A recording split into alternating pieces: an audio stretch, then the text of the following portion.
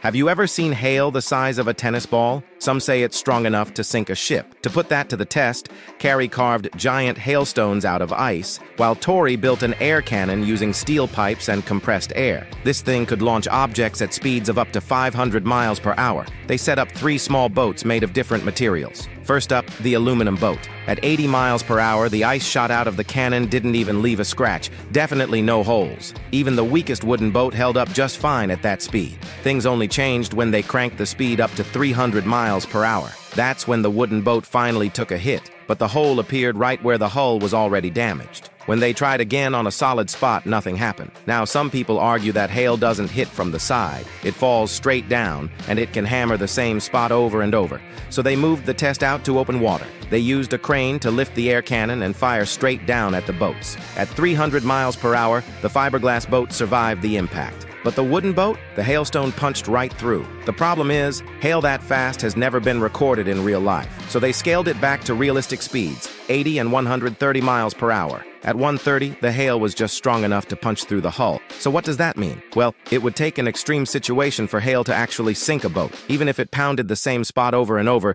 the material would have to weaken first. But once it does, in theory, hail could send a boat to the bottom.